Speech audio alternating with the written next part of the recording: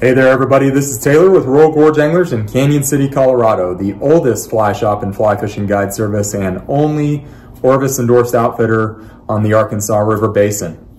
Thanks so much for viewing here today, and happy Valentine's Day today, which means, folks, that we are in mid-February already, and really enjoying fishing on the Arkansas Freestone already. We've had some very, very mild conditions in the first few weeks of February, really the last few weeks of January. We had some cooler weather in early January, late December, kind of that typical winter weather around here. But we're already, seeming to turn the corner here into more early spring style conditions, at least in Canyon City and most parts of Bighorn Sheep Canyon. The weather here this week and Valentine's week, we've got highs in the 50s every single day. Next week, even warmer. We've got some 60-degree highs forecasted next week, which means that currently there's really no shelf ice to deal with, very minimal slush, kind of maybe a little bit, during that late morning when things kind of, any ice formation breaks or anything there, but really for the most part, very, very manageable conditions for anglers out there, and it really has been for the last several weeks. Some really great opportunities for you to get out there and enjoy here the last few weeks of February. And, as everyone knows, March is a fantastic month on the Arkansas River Freestone, with a large upturn in that blue-winged olive activity throughout the water column, and then of course heavier hatch activity as we progress through March. Currently, what is driving feeding activity within the trout population is that stonefly, that golden stonefly, and we are now apparently seeing a really big upkick in stonefly molt activity, meaning that those stoneflies are active crawlers on the substrate. We're not in the heaviest part of the stonefly molt. This is the very, very beginning. But what that means for fish is you've got a cheeseburger, a big stonefly nymph that's very, very active on the substrate, crawling around, preparing for that molt activity, which is a stage of their life cycle. That means a large food source is present in the water column and active in the water column. So not only are we seeing warmer water temperatures because of that warming air temp, but we're also seeing stonefly activity, kicking up, which, those two pieces of the formula equal overall more productive fishing and kind of a movement into that early spring fishing window on the Arkansas. Now, does that mean that winter is over? No, of course not. It's still very much winter on the upper basin. We've got great snowpack upstream, which is fantastic. We're right around 100%, 95 to 100% of average snowpack right now on the Arkansas, which sets us up for a fantastic summer season. That's exactly what we want. We've got good water in storage at Twin Lakes and Clear Creek reservoirs, and then we also have import water via the Fry Ark Tunnel. So we're in a really great position to have plenty of water through the summer season, and a good average runoff, which is very, very healthy for the river from a cleansing perspective, moving sediment downstream. It's absolutely what we want for the health of the fishery. And so still winter, very much so on the upper basin. Still snow up there, still cold overnight. But down here in Canyon City and Bighorn Sheep Canyon, we are in the banana belt, the climate capital of Colorado. And so you have to understand that we're going to have a lot of warm days, already in the forecast, in a pretty accurate forecast to be in the 50s and 60s, the remainder of this week and next week, 60-degree highs. And then, of course, we'll have those mixed in cool downs. That will happen. And those are days that you probably want to fish a tailwater. The Arkansas tailwater being a great opportunity for you as well, just 25 minutes east of Canyon City. However, on those warmer strings of days in the last few weeks of February and first few weeks of March, we've got fantastic opportunities to get out there and have phenomenal days, mostly nymphing, focusing on stonefly nymphs, free swimming caddis larvae, cranefly larvae, and the midge life cycle, with some mixed in blue-winged olive nymphs here and there, focusing on those bugs, and focusing on the substrate.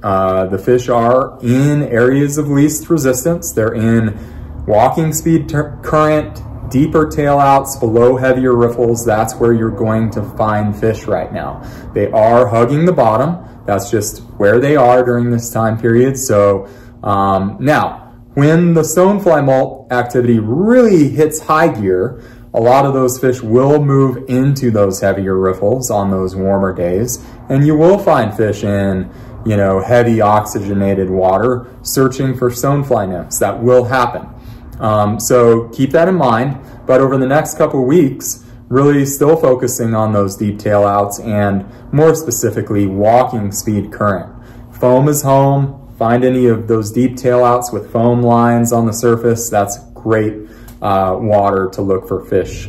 And so one thing I'd love to do today is we actually pulled a seine sample earlier this morning, and we are going to take a look at the actual bugs from the Arkansas here, from Bighorn Sheep Canyon, and we are going to diagnose what we're looking at there, and then we're going to go to the fly cases and we're going to go, okay, these are the patterns that we are going to use to replicate these active bugs right now. And of course, we're looking at those stoneflies, those midge larvae, those midge pupa, your BWO, blue-winged olive nymphs, your cranefly larvae, and other sundry bugs that we found, we will certainly point out. And I think that's a huge component of how we grow as anglers, is understanding, hey, during the different seasons, this is what's going on with the bug life, with the aquatic invertebrates underneath the surface. This is what fish are focused on. And so it's no different in the early spring. It's actually simplified in the early spring because we can really dial it down to a core 3 or 4 bugs, whereas when we push out into the summer season, we're looking at a lot of different bug life to deal with. And so it gets a bit more complicated, but on the flip side of that, fish are so opportunistic in the summer season. You can throw a lot of attractor dries and nymphs and streamers and things of that nature, which are a lot of fun. So let's take a look at the bug life right now via the seine sample that we pulled this morning.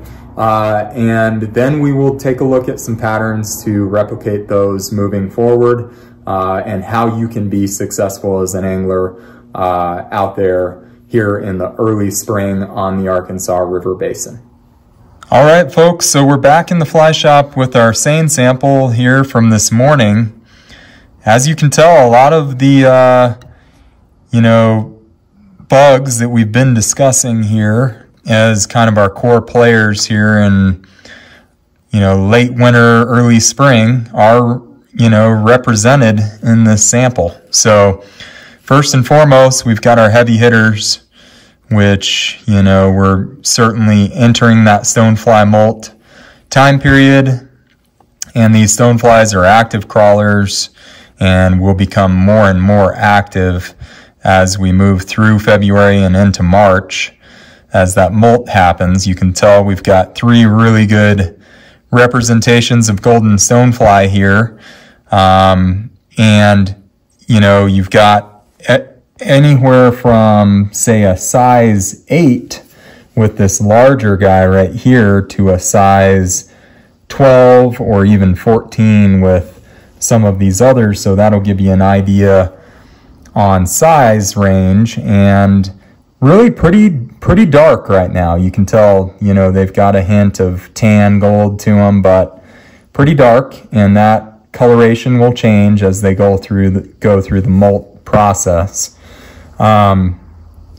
We've also got a really cool drake nymph here, which, you know, as many of you know, we've seen more and more drakes in the aquatic invertebrate population here over the last several years, or say 5 or 6 years, and those are very hatch active in the fall typically, but as you can tell, they're, you know, represented in the bug population is in that nymph category even right now, and kind of active out there on the substrate. These guys doing cartwheels here, they're, you know, are millions and billions of free swimming caddis larvae out there. There are just tons and tons of these guys, and they're very active during this window of time. We've also got a cased caddis in here, which that's your Brachycentrus occidentalis. And so we're gonna see those guys more active in the April window, and they will pop out and hatch. You can tell as I'm squeezing that guy, you can see the little guy kind of popping out. They will pop out and hatch, you know, in usually mid-April here in Canyon City, and late April as you go up the river and into May, it will progress upstream from there.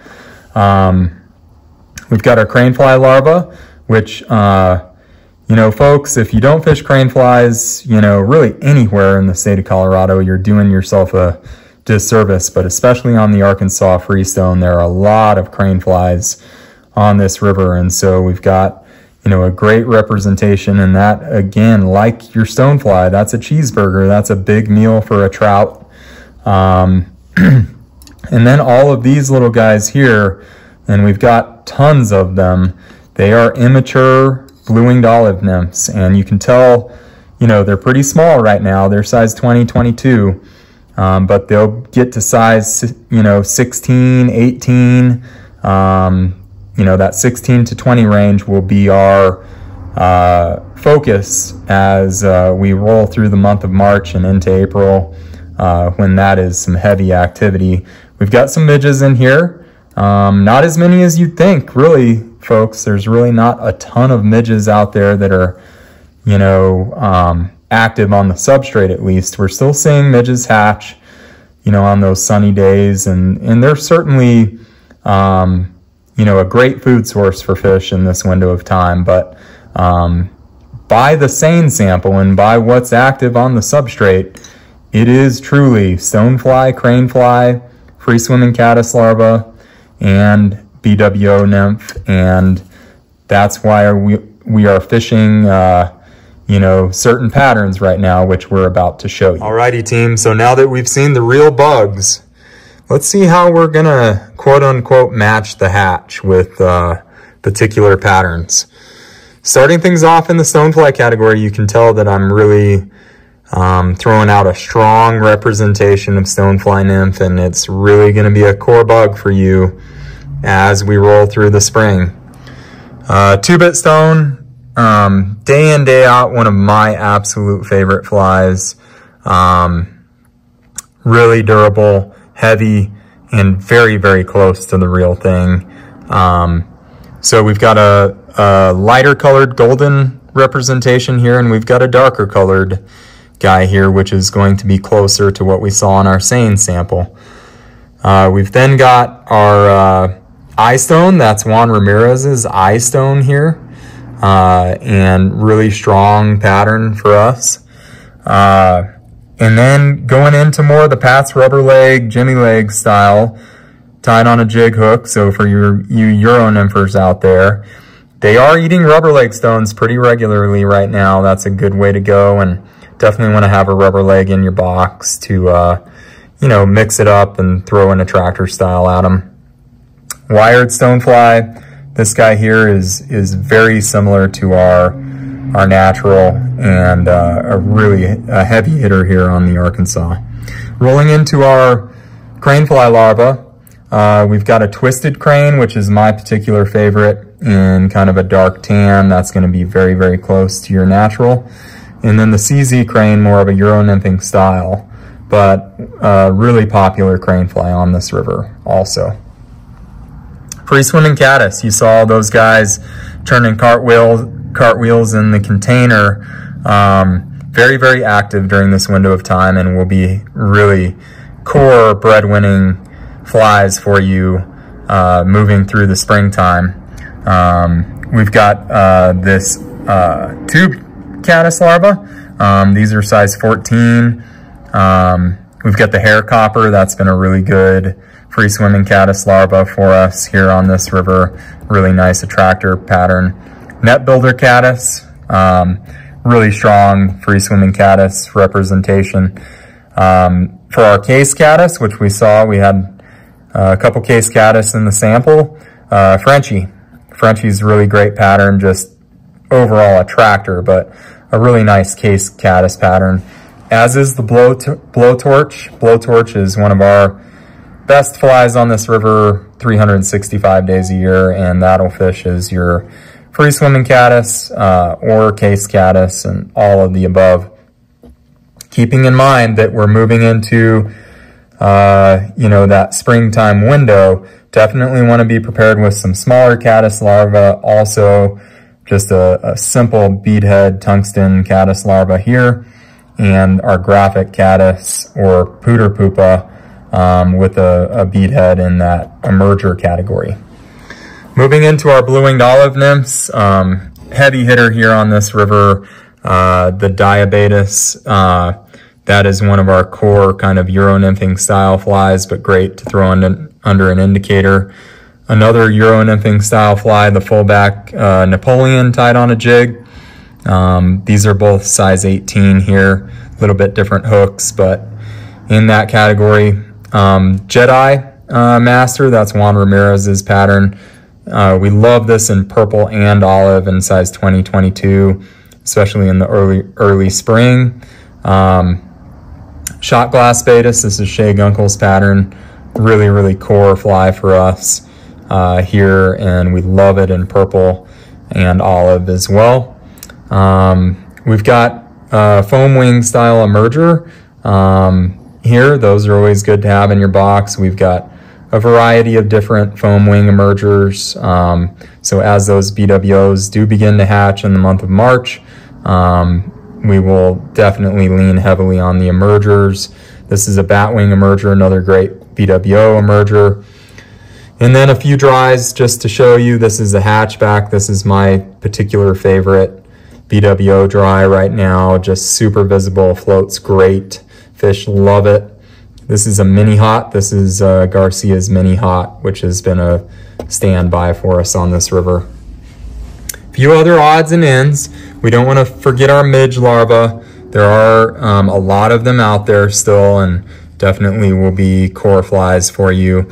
This is a CrossFit midge up top, which is a favorite pattern here. The zebra midge below it.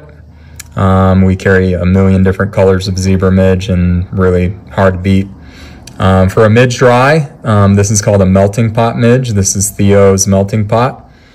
Do keep in mind that we are rolling into rainbow trout spawning territory, in March and April. And so those rainbows will be very aggressive, as will the browns. And it's never a bad idea to have a variety of different worm patterns in your box and ready to roll. As are leeches, they will be significant players in spring as they are through the summer season. So a jig style like a Landon's mini leech in black and olive are good patterns to have. We are fishing streamers in the springtime, and you just got to know how to fish them. It's definitely on a slower kind of dead swing, not as rapid a retrieve as we do find is successful in the summer months, but with rainbow trout spawn going, we do want to focus more on those baby brown, baby rainbow, style patterns. Laser Legals and Sparkle Yummies are two that I really have done well with in the spring, but boy, folks, if you want to come shop streamers in this shop, you name it, we've got it. Our streamer wall is incredible, and we will have even more of those as we move into the spring. So hopefully that gives you a really strong idea of what you should be prepared with as we move through February and through March. A lot of these patterns are going to be staple flies for you. And then as we move into April, we'll obviously focus, start to switch focus into the caddis category more. But for now, in this great early spring window, these are flies to be prepared with, and they are available, all of them, on our website at ruralgorgeanglers.com. Alrighty, folks, so hopefully that was a lot of fun for you to take a look at the bugs themselves and the patterns and how we go through that process as guides and understanding how we're going to replicate the exact food source and where to approach those fish, how to fish it.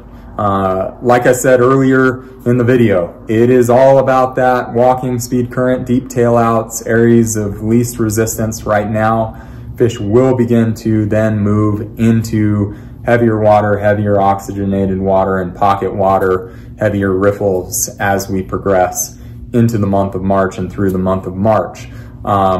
We also threw in some blue-winged olive emergers and dries in anticipation of that blue-winged olive activity that is coming very, very quickly. And if you're viewing this in the month of March, of course, all of these bugs are present and very applicable to how we are fishing it right now.